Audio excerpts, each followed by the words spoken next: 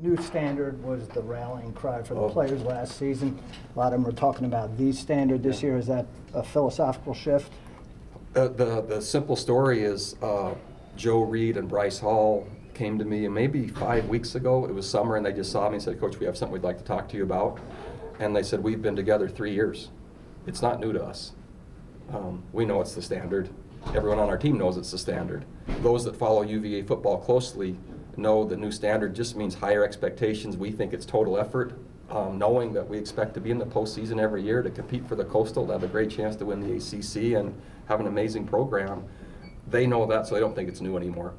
So they said, "Well, how about?" And I said, "Sounds great," because we've been together 3 years. And so anytime players have put that much thought into it and then come to me saying, with the proposal it's that well thought out, it's just, yeah, I get it, so it makes sense. So I endorse that.